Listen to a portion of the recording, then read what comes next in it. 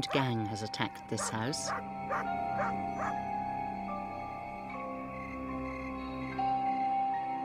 They threaten to return for its greatest treasure.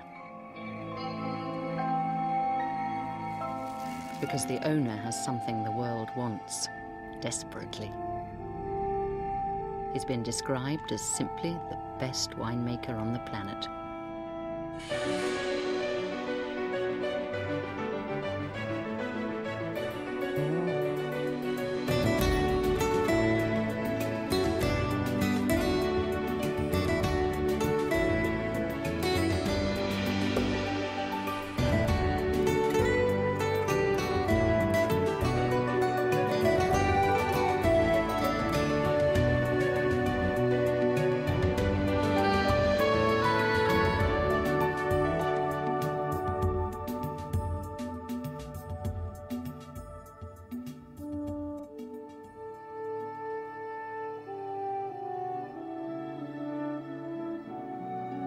In the Rhone Valley in southeast France, vines are planted only where the land is angled so brazenly at the sun that the grapes will ripen fully.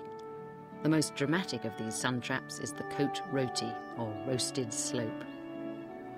Attention, on tire. Hey!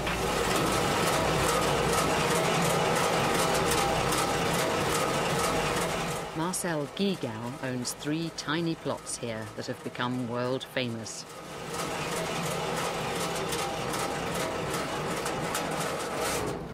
The Romans were also crazy enough to cultivate these incredibly steep slopes with vines, each one tied to several stakes for support, and no wonder.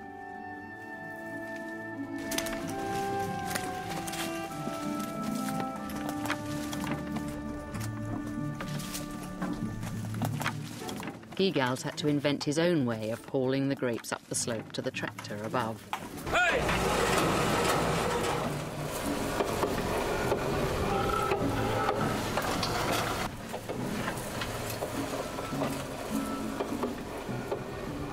These are Shiraz grapes, the grape of the northern Rhone, whose wines are deep-coloured, dense-flavoured, often smelling of black pepper or even burnt rubber in youth, but developing over years in bottle into some of the world's most concentrated wines. Bordeaux merchants once used these grapes to add guts to their wines.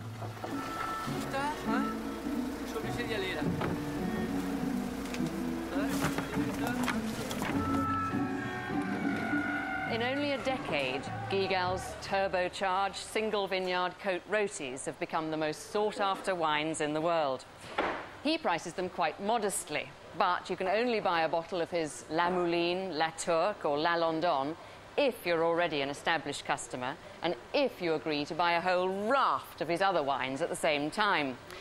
Because he only makes a few hundred cases of his top wines, prices rocket as soon as they hit the open market, so that bottles like those will become some of the most expensive wines in the world. People will offer Guigal anything for one of these wines. Someone offered him a Ferrari, and one woman even offered herself.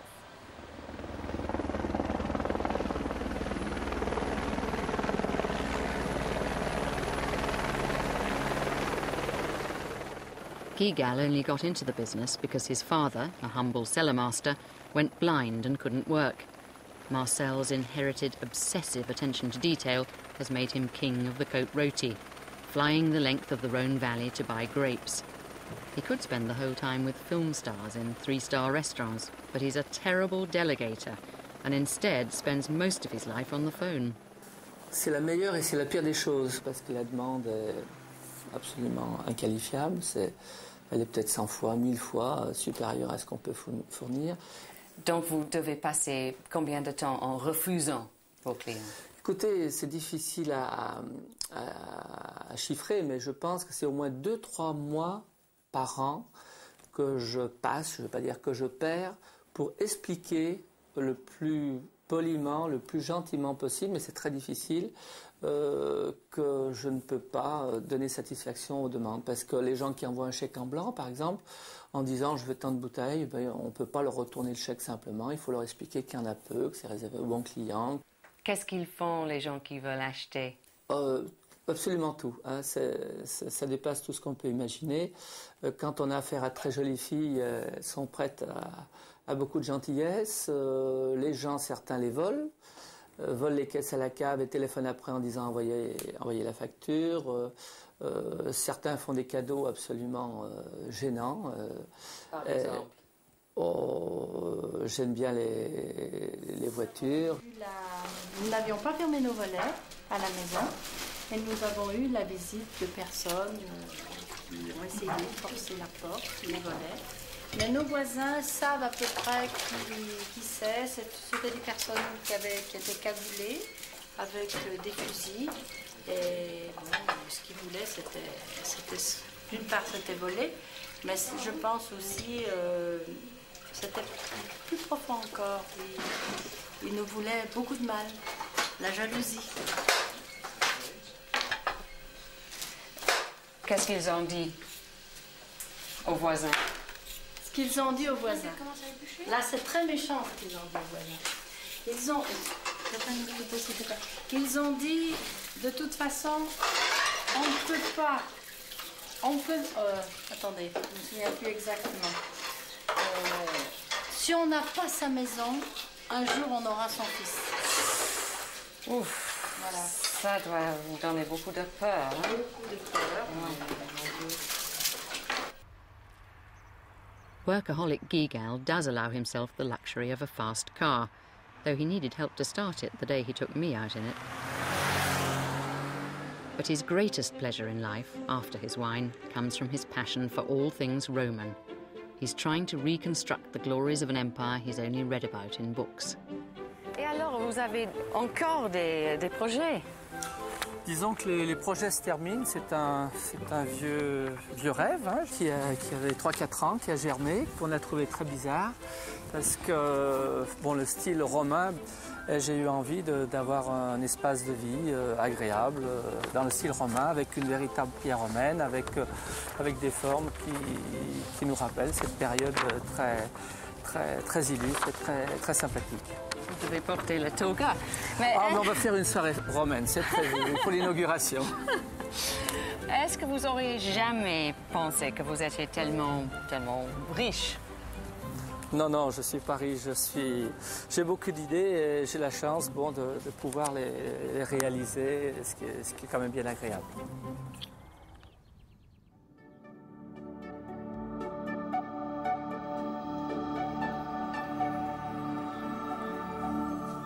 Et voici la cathédrale.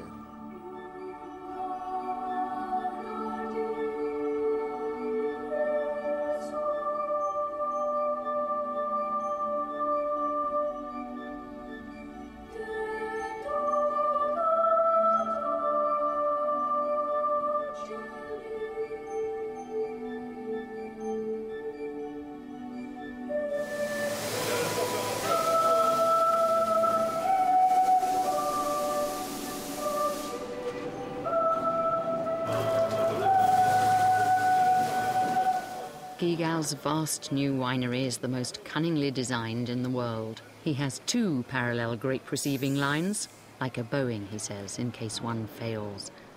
And neither of them can operate unless he's there, with son Philippe looking over his shoulder. Gigal's wines are so sought after, not just because he uses so much new oak, but because he himself pays minute attention to every aspect of production. He'll only buy grapes if they meet his strict specifications.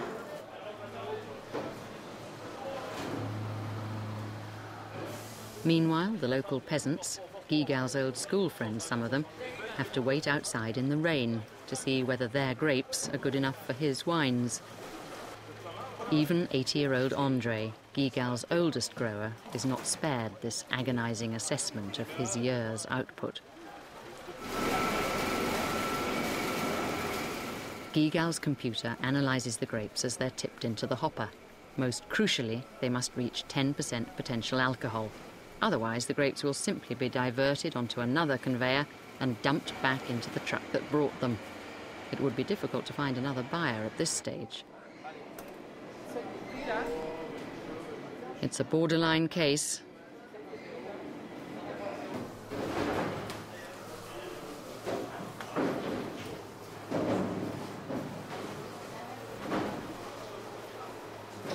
All the bewildered André knows is that at last his grapes get the green light, literally. Est-ce qu'il est jamais arrivé que vous rejetez les raisins de vos amis? Oui, c'est arrivé. Ça arrive plusieurs fois par jour, hélas. Hier au soir, par exemple, j'ai refusé le lot du père de l'un de mes vignerons. Et ça, c'est très difficile quand on a un vigneron exceptionnel et puis son père est quelqu'un qui m'a vendu un vignoble. Mais j'étais obligé d'appliquer la règle et il a fallu refuser la récolte, hélas. Ça arrive souvent, donc? Les années tangentes, comme cette année, ça arrive, oui, bien sûr, ça arrive. Parce que vos amis peut-être sont plus décontractés, hein? Non, mais mes amis savent que je suis quelqu'un de relativement gentil, mais au moment de la récolte, je suis obligé d'être très très dur et j'oublie l'amitié. Je suis obligé. Il est dur, hein? Ouais. Mais avant les vendanges, il ouvre, il enlève, mais il remet après. Ouais. Là, ça fait du jus, là. De l'ombre, Moi, c'est bon, hein. C'est bon, c'est bon, c'est bon. C'est très bon, même. That ticket spells out André's total vineyard income for this year.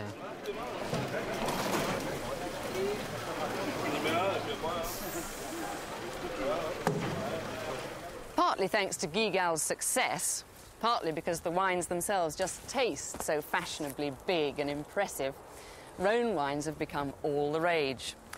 This means that the world's wine producers can't get enough of the vine varieties grown in the Rhone Valley and its fringes. Not just the great Shiraz of Côte-Rôtie and Hermitage, but also Mourvèdre, and to a lesser extent Cinsault and Grenache for red wines. For white wines, Roussanne, Marsanne and flavour of the month Viognier from the Condrieu vineyards just round the bend there are the height of fashion worldwide, purely because of their Rhone Valley origins. Because of sudden demand for previously obscure Rhone varieties in California, Fred Klein found himself sitting on a vineyard gold mine. These were planted mostly by the Italian, Portuguese, and Spanish immigrants, and a few German immigrants to this country. They were planted by just taking a long, about a 2-foot cutting and sticking it right into the ground and hoping for the best for the rains. So your family would have known a time when you could hardly give these grapes away. That's correct. We used to only get about $150 a ton for these, and that was mainly when we were shipping them to the East Coast to the home winemakers back there. And now? Now we're getting anywhere from $1,400 to about $1,500 a ton.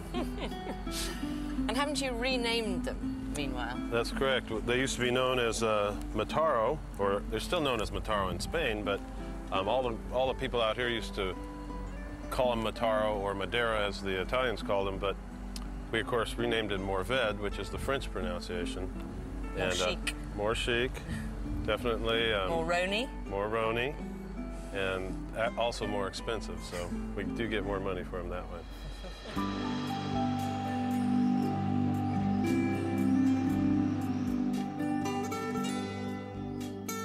California may have had the other Rhone varieties, but what it didn't have was the real thing, Syrah, which has had to be brought in from France. Someone with a particularly bad case of Syrah mania, who's planted 12,000 of these untested vines, is Doug Danilac of Jade Mountain. I really believe that Syrah will be California's greatest red wine. Not just, good and inky or interesting, but, there's that tremendous thing about young Syrah and wines off this mountain in particular. It's sort of jet black when it's young. It's got that inky hold on color that won't let go. And, you can see the development. It might take 10 years, it might take 20 years, 30 years for this wine to finally come to a whole. But certainly that's why I think in California it's going to come together, really. But might this just not be a fad like so many things here? Not at all, no. On the contrary, when you look at the world's great grape varieties, I think that because there's such a popularity of Cabernet Sauvignon and Pinot Noir, which are household names, when you look at the whole list of great grapes and great wines of the world, certainly Syrah is one of those grapes. In talking with many people in the wine trade, and you ask them what the greatest wine they've ever had in their life, It's rarely Bordeaux, it's not Burgundy, but they all will mention a 61 Hermitage, which to me was very telling, that Shiraz certainly belongs in that family of great grape varieties. But while Syrah became an ultra-fashionable rarity in the rest of the world, in one country it grew like a weed. Only there they called it Shiraz and thoroughly despised it. Although Australia has the oldest Syrah vines in the world, until recently no one gave a damn. We had so much Shiraz around the Barossa and even South Australia that you couldn't sell it for love nor money. Shiraz became very much the poor cousin of winemaking. Once it fell from grace, it was just treated very shabbily. They were picking the grapes half ripe before they had any colour and making white wine out of it and selling it as white wine. It got so bad in the end that the government was actually forking out millions, encouraging the growers to pull their grapes out.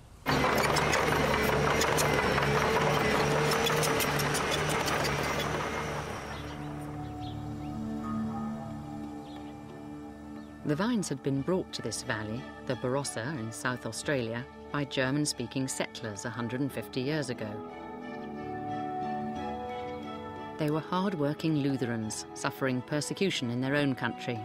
They made a deal with the British landowner who controlled the whole valley. They could buy land on the Never Never in return for working like crazy.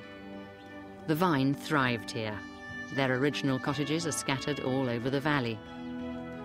So are their churches. And so are their graves. The great-grandchildren of these pioneers still live in the Barossa today, even though their forebears were interned as enemy aliens in the First World War. Cautious, conservative, they've created a little bit of Germany in the heart of Australia.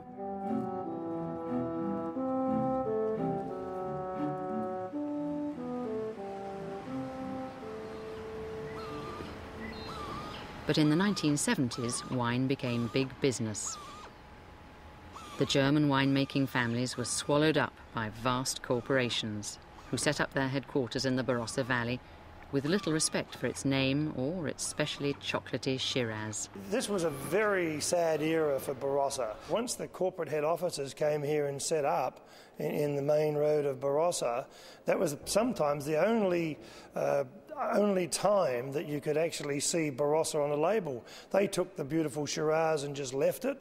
They didn't care whether the fruit came from McLaren Vale, Coonawarra. They used Riverland. They'd use our Shiraz fruit to bolster up Riverland wines. It was not a good time at all. It was really just accountants taking control and working out the cost of a litre of wine. In the late 70s, things came to a head. After several big crops, the accountants were left with a glut of grapes. The multinationals decided simply to tear up their contracts with the hundreds of Barossa smallholders whose lives depended on selling grapes. Hey, Harry, you say you want a bit of meaty? At that time, Peter Lehman was in charge of the American-owned Saltram winery. Lehman hasn't his Weybridge, so I better use the Cadiffle, the Besser. Now we can beat. Thanks, Peter. What about you, Harry? But Lehman's also a Lutheran pastor's son who had grown up in the heart of the Barossa Deutsch community with all its grape growers. So in the late 70s, you were chief winemaker for one of these big wineries here, owned by a multinational corporation. That's right. And then what happened? Well, they went badly. In other words, they ran short of the necessary, i.e. money, and I just received a letter from them saying, for the 1979 vintage, you will not buy any grapes. Well, God, you know, this left me in a hell of a spot, because when I joined the company, we were only crushing about 500, or buying about 500 tonnes, and at this stage, I'd been there 16 years then, we'd got that up to 6,000. And with people like this growers, just on a handshake, you look after us and we'll look after you. Well, then suddenly to be told that I'm not going to buy any grapes, so I rattled up my relations and friends, scraped up $180,000, which is a lot of money, but we then went and bought $2 million worth of grapes. So I resigned and went out in the wilderness, found another two partners, and we built this winery, which we have now, and it's been very, very successful. So what would have happened if Peter hadn't bought those grapes in '79? Word if I know. I think we'd all be on the dole. It had to be. Yeah. Had to be on the dole. I'm just telling Ron here that I remember that time there were thousands of tons in the Barossa Valley. We couldn't sell it. Peter said, bring it up here. And we were out there, it was getting dark, and we never got unloaded, and all of a sudden Linky's bagger cart come up, 2 big baskets full of pies and pasties.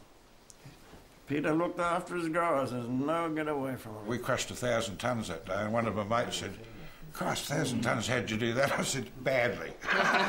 We got it through. Lehman, bless his soul, actually came out and took the fruit, and mind you, it took him a year or two to pay for it, but at least they got their grapes sold. And most importantly, what he did then was he actually made wines from fruit grown in this area, and therefore he became the pilot light during that period when the major players didn't give a tuppenny halfpenny about this district and its region and the quality of the grapes that come out of here. What Lehman did was he was the one little flame that kept it alive. And he was good. He was really a great part. The Bishop of Barossa, we call him.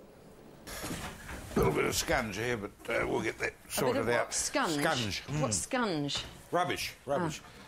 Oh. God, how long have you lived here? About 5 years, but other things How did you accumulate all this in just 5 years? I had to do all the landscaping and everything else, so I'm just starting on here now. I'm glad you laughed. It is a funny type of boat. Gee, there's some treasures in there. And how do you find them all? Biblical system, my dear. What's that? Seek and ye shall find. Now, tell me, what is so special about Barossa Shiraz?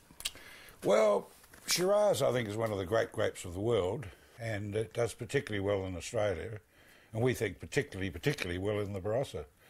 And, there was a period when most people lost faith in not only Barossa Shiraz, Barossa in general, but I have always had this, and I had the history to draw back on from the great wines made at Saltram before I went there, and I could see what Shiraz did. So, it was like reading the Bible. It shall be so. It was true. The Shiraz is a great grape. And I reckon it'll outlive the Cabernet.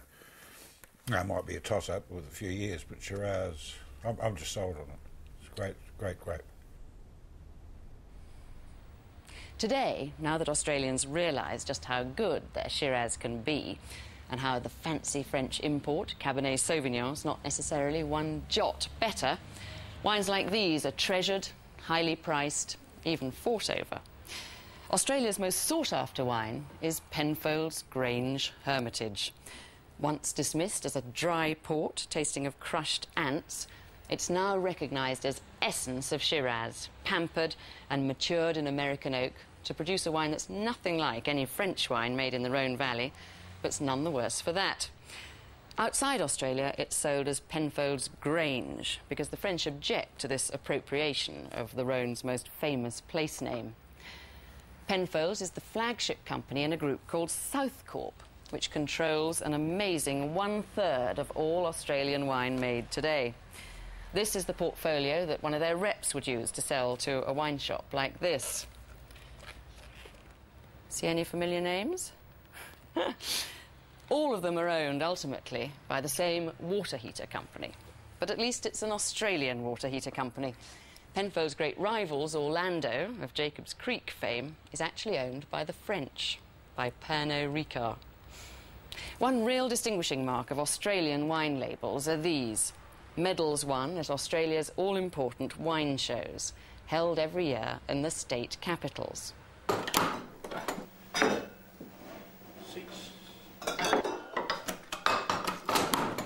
The Royal Hobart Wine Show, where cliques of eminent judges award gold, silver, bronze medals, or nothing at all.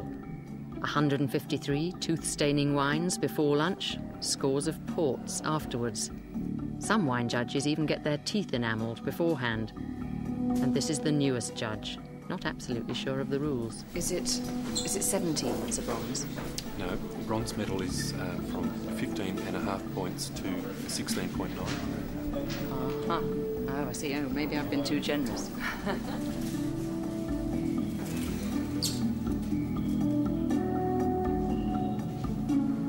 wine's okay. Jancis is a bit tough. Good show one. Good I will show be wine. seduced. 18 and a half. 18 and a half. 18. 10. Sorry, do that again. Number 10. I was going to say, you normally move your points up, Jancis, not down. Okay, number 10, 18 and a half. 18 and a half. 18 and a half. 18. 16. 55 and a half gold. Lovely, elegant wine. See, I'm worried about that sort of carbonic maceration A bit. very raspberry freshness about it. I think maybe just too flattering, but am I being a sort of British masochist? Oh, it's too nice. Can't be good for you, you know? It's too much fun to drink. So we're going to go through them now. This is our gold medal shortlist, but apparently we don't get the final say. And then what happens then, we put them up before the chairman, and he makes the final decision. Okay, and verifies what we've done, or argues. That's Max Lake. Max Lake, and because he's the chairman, we agree. Okay? We may not agree, but we have a choice. You are seen to agree. Well, indeed, so that's what we're going to do now. So they have to agree. That's number 10. That's the wine that you felt was a little too nice. Well, it's very delicious. But not for me. It's got nice tannin, nice weight. Okay, so we're all happy with that? Yep. Up to a point. Number 14. It's got a silver at the moment. My favourite. And the Jancis is marking it's a gold. Yes, we got the message. We just said there's no horse trading. So it's a silver. But we haven't lost yet. We've still got the chairman to come and That's overrule. true. That's true. This is that. Thank you. Okay, now, 20. Good. 10 was 93, wasn't it? Yeah. 10 and 14 were 93.